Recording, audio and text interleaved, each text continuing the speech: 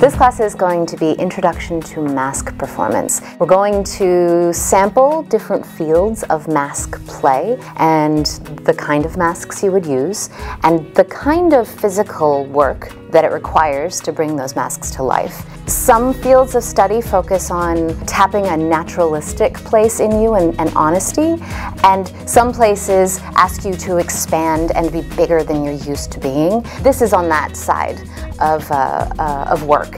It's about figuring out how you become an other. The mask really gives you a sense of freedom and abandon that is really unique, because once you're able to say, this isn't me anymore, you don't have the same set of rules that you had before. With a different set of rules comes pushing boundaries, comes an exploration of what is possible, and that's what we're looking for in theater.